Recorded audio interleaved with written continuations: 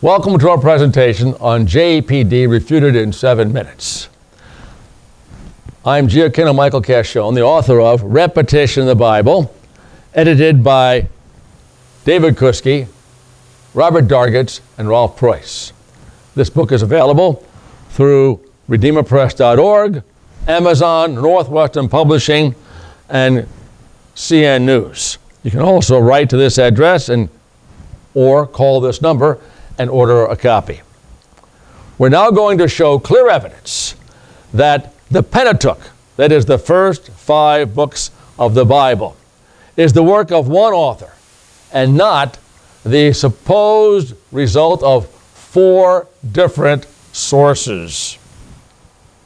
The documentary hypothesis states that the Pentateuch was not written by one author, who called himself Moses, but is the work of a redactor who combined the writings of at least 4 traditions, Yahwist,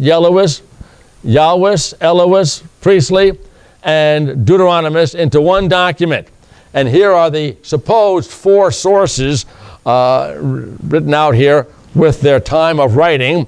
Yahwist, 950 BC, Elohist, 850 BC, Deuteronomist, 600 BC, Priestly, 500 BC.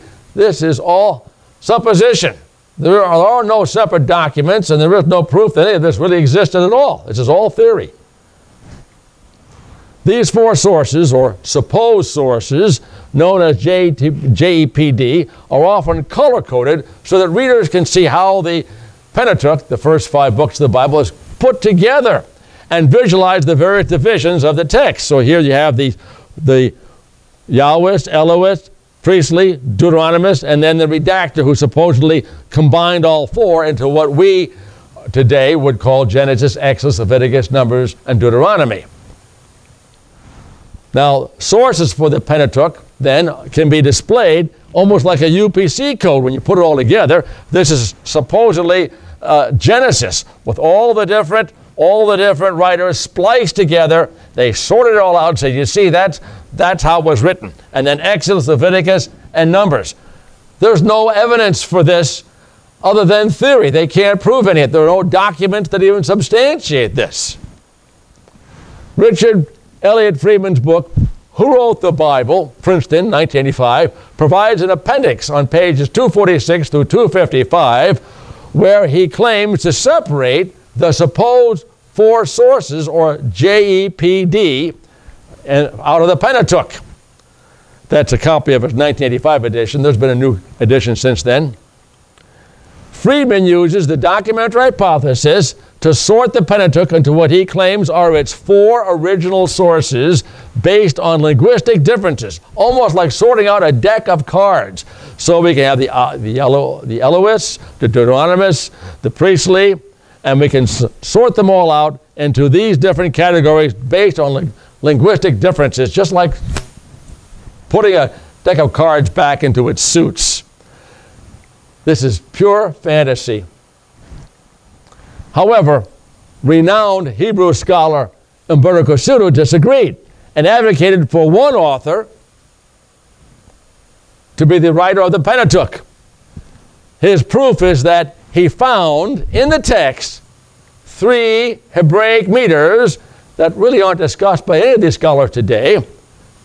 These are 2 of his books, a commentary on the book of Genesis, available through Varda Books, from Adam to Noah, and a commentary on the book of Exodus, also available through Varda Books, in addition to other works by Cascione.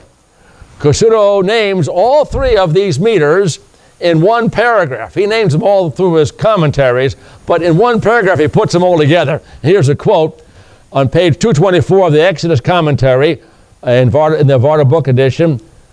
Quote, these sections, Exodus 25:1 through 31:18, cite figures that are mentioned only for the sake of achieving such symmetry, which is based partly on the decimal system, that would be the cattle meter, and partly on the number 7, that would be heptadic meter, and the sexagesimal system, that would be dodecadal meter, or 12s, as will be explained in detail further on. That's a quote by Cascione.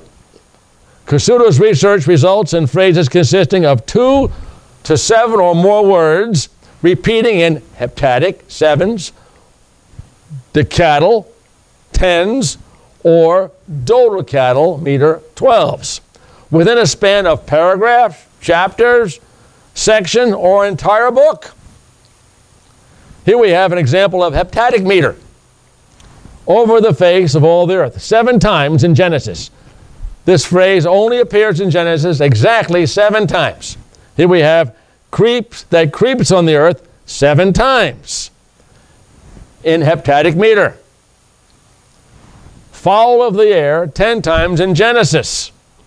That's decadal meter. That it was good 10 times in Genesis. Again, decadal meter. In all the land of Egypt, 12 times in Exodus. That's dodecadal meter.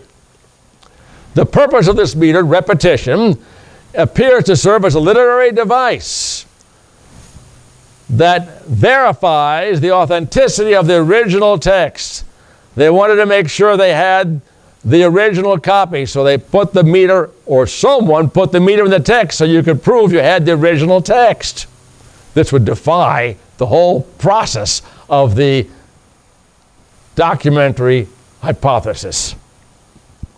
The presence of these phrases in the text has led critics to incorrectly assume that they are the work of more than one author.